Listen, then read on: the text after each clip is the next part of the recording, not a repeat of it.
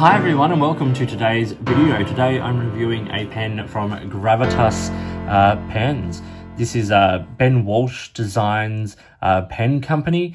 He designs and gets these pens manufactured. He spends a lot of time and a lot of effort developing the pens and he's become a bit of a machine with these, and it's kind of great.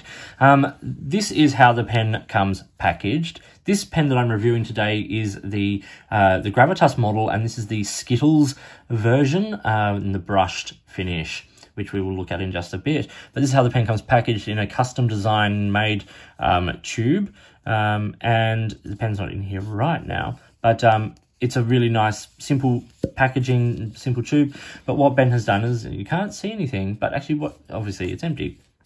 But there's a really lovely sort of fruity scent with this.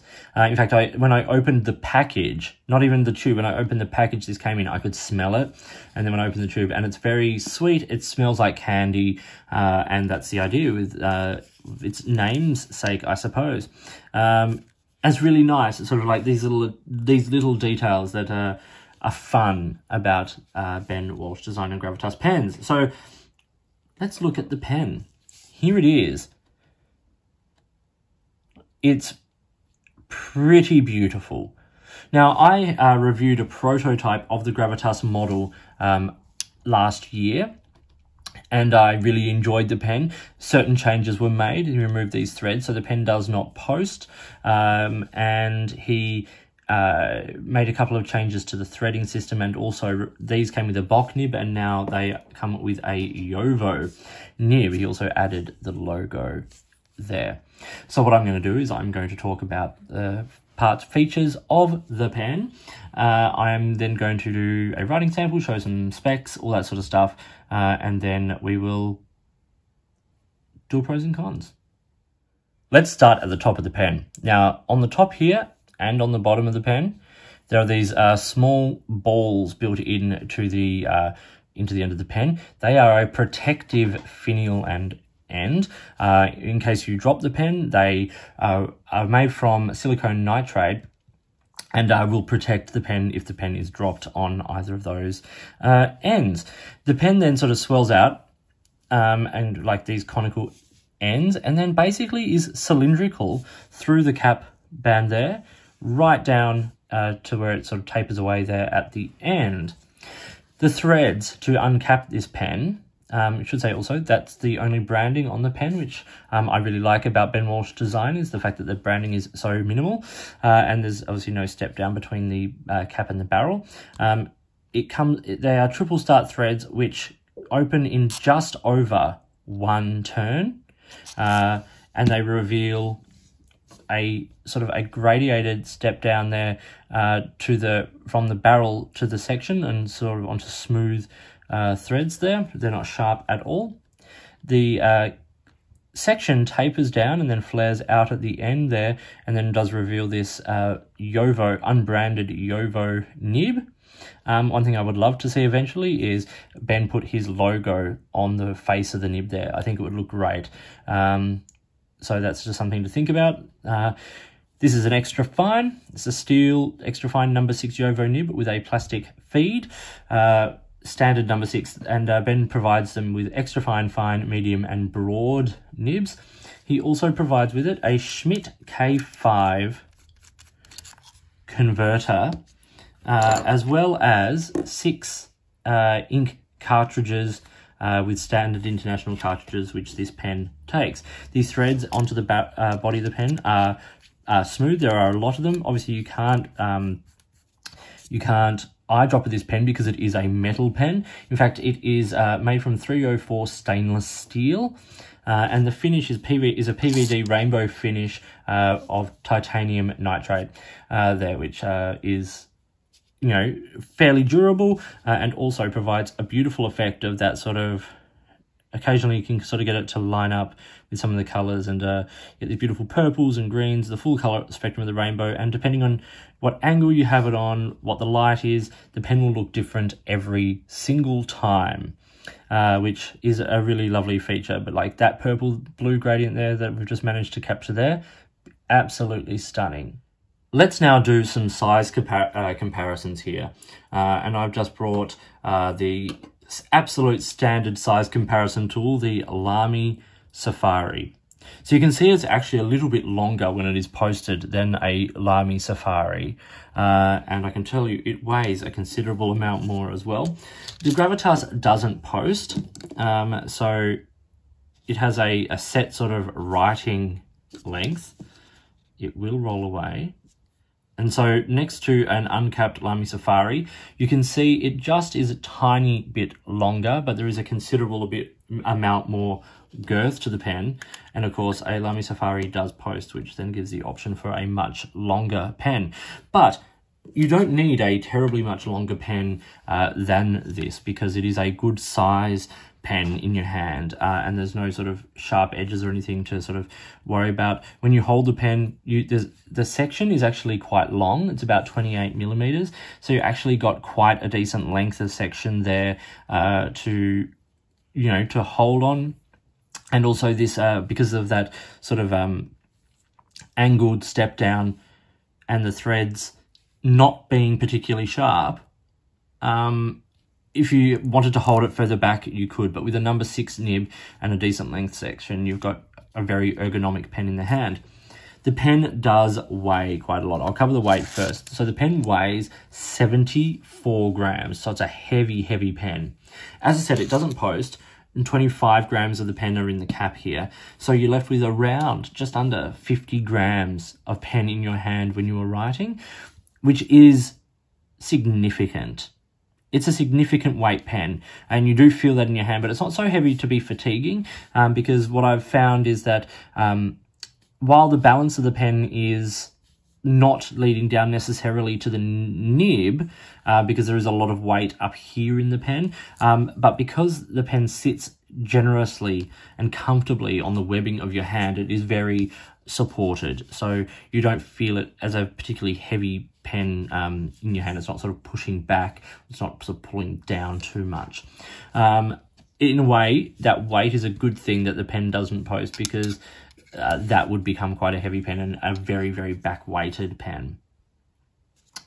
The size specs for the Gravitas Skittles is 147 millimeters when it is posted. So as I said, it's a good length pen. Unposted, it is uncapped, sorry, it is 134 millimeters. Good size. Yeah, it's a good size pen in your hand. I don't think, like, I can't imagine anyone that being too short for anyone, and it's certainly not sort of too long like a wand or anything like that. And as I said, it doesn't post, so you don't need to worry about that. The section, as I said, is about 28 millimeters long, and the widest point here is 12 millimeters, and the taper down isn't so vast that you don't feel like that it's sort of sliding away from you. It's got a good size section on it. Let's talk about the price of this pen. This particular version of the Gravitas retails on Ben Walsh on his website, which is Gravitas Pens, for €75, which dollar for dollar conversion as I film this video, we're talking about 117, 118 Australian dollars, or around the $90 US mark. That doesn't include postage and stuff like that. That is just the price of the pen, which I think is fair. You are getting a beautifully well-machined pen. It is, detailed machining. It is beautifully done. The finish is great. It comes with a good nib, with a converter, all those sorts of things. Unique packaging. It's a one-man design team who comes up with these pens from start to finish. And a lot of research has gone into them. When he first built the Gravitas model here for the prototype, he spoke to so many people involved in the pen community about everything down to, the packaging and the nibs. And he spent a lot of time and a lot of money prototyping and researching to get the best possible pen for his taste and for pen lovers. Time for a writing sample now with the Gravitas Pens Skittles Fountain pen. So we have Gravitas Pens,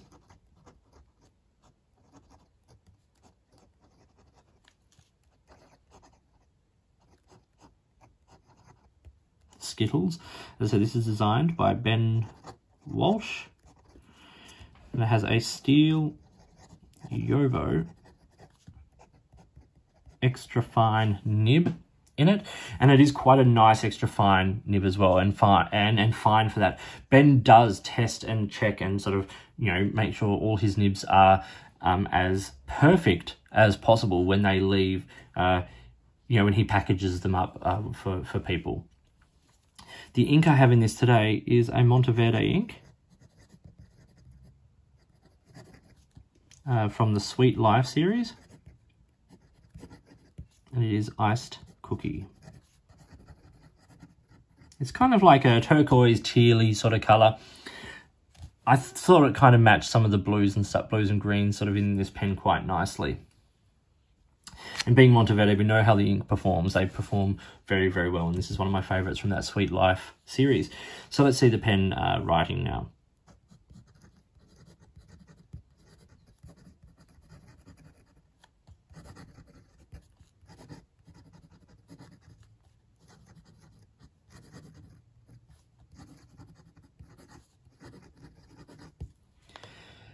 Now, we all know that microphones are very sensitive to that frequency of the scratch of a pen. So it's not scratchy. There is feedback on this nib. It is an extra fine. And being a left-handed writer, of course, I'm more attuned to that sort of feedback, because we push the pen more across the page than a right-handed writer who would, you know, pull the pen across the page a bit more. This is an extra fine. So it is going to have a bit more feedback than a broad. Of course, there's less tipping on the page. But this writes smoothly, it writes reliably.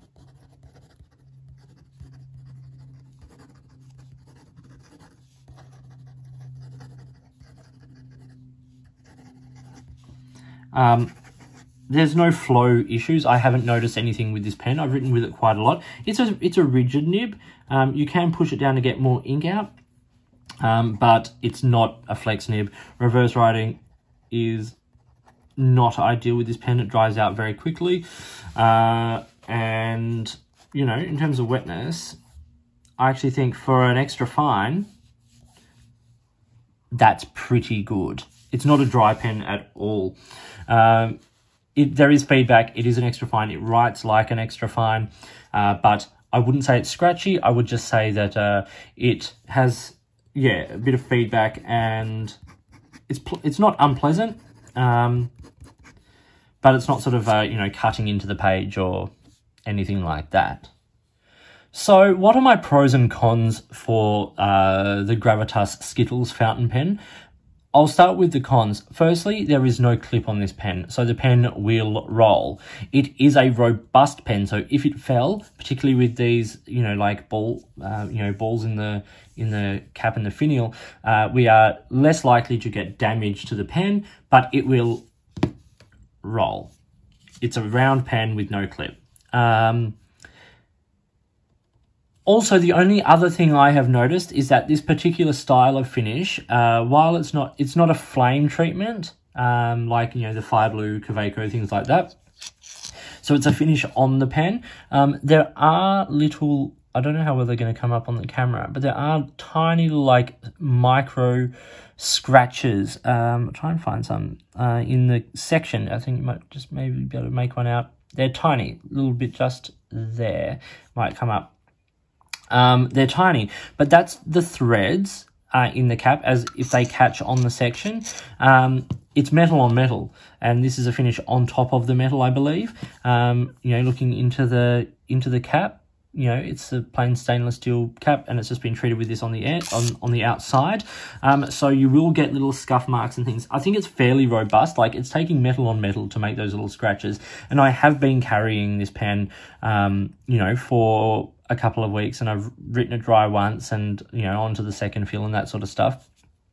So, you know, we are talking about a pen that has had some use, and it's still looking, you know, pretty darn good. And even those scratches on the section there, they're so small that you actually have to really look to find them. I really like the finish, you know, myself. So, you know, I don't mind those little scratches. They're not noticeable enough. Now, for the pros of the pen, I mentioned the branding. That's the only branding on the pen, is his little arrow logo there, which to me looks a bit like a convict arrow. Growing up in Hobart in Tasmania, you find like lots of bricks with the convict arrow in them because they were all, you know, from the old buildings. And so I think it's nice. And I think not having tons of branding gives this a nice minimalist, very sleek finish. For me, I like the weight of the pen because I can feel it and I always know it's there.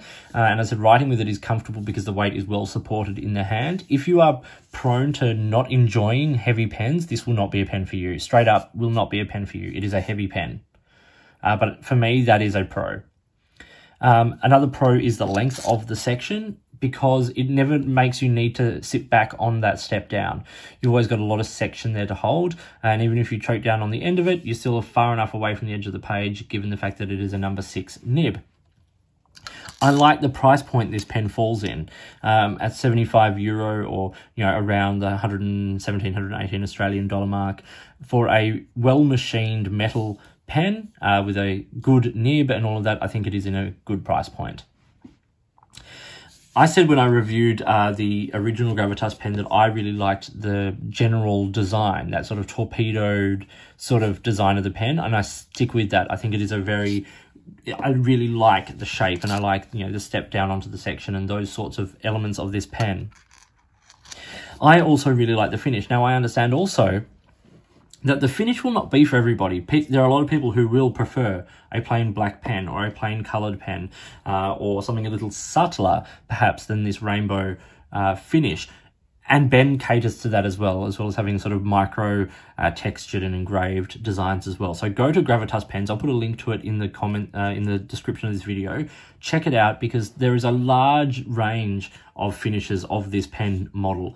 I think this is at the moment his like signature model, and he does a lot of design versions of it. But I like the finish. I like that it looks different in every light, that on every angle it looks like slightly different. It's a really unique pen and a unique design, and I think it stands out for me in my collection. If you've watched my top 5 lists and things like that, you'll see that there are a lot of black and grey pens, and I love those. So occasionally when a pen looks like this and isn't cheap and plasticky, I really, really enjoy it.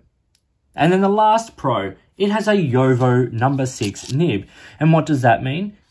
You can put any number 6 nib you want in there, or almost any number 6 nib, any Yovo nib. They come with a huge range. You can buy them from Goulet Pens, you can buy them from Anderson Pens, you can buy them from a lot of pen brands. You could get an Edison nib or a Franklin Christoph nib and put it in this pen if that's what you wanted, with some of those custom grinds and things like that.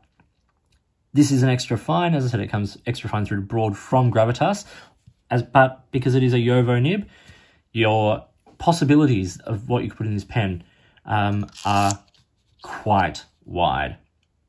So this was the Gravitas Pens Skittles Fountain Pen in the brushed finish. Thank you for watching. Thank you so much to Ben Walsh from Ben Walsh Design and Gravitas Pens for sending this pen out to me for review. I hope this video has been interesting and useful. If it is, give it a thumbs up and subscribe to the channel. Hit the notifications button and get in touch with me using any of the platforms listed below. You can find me on Instagram or Twitter at @the_offstage_me, or you can contact me on any of my videos here, or drop me an email which is listed down below. If you've got products you think I should be looking at, get in touch. If there is a way you'd like to support the channel, like Ben did by sending out these pens for review, I would really like to hear from you. But thank you for watching. Enjoy your pens, enjoy writing, and I'll talk to you soon.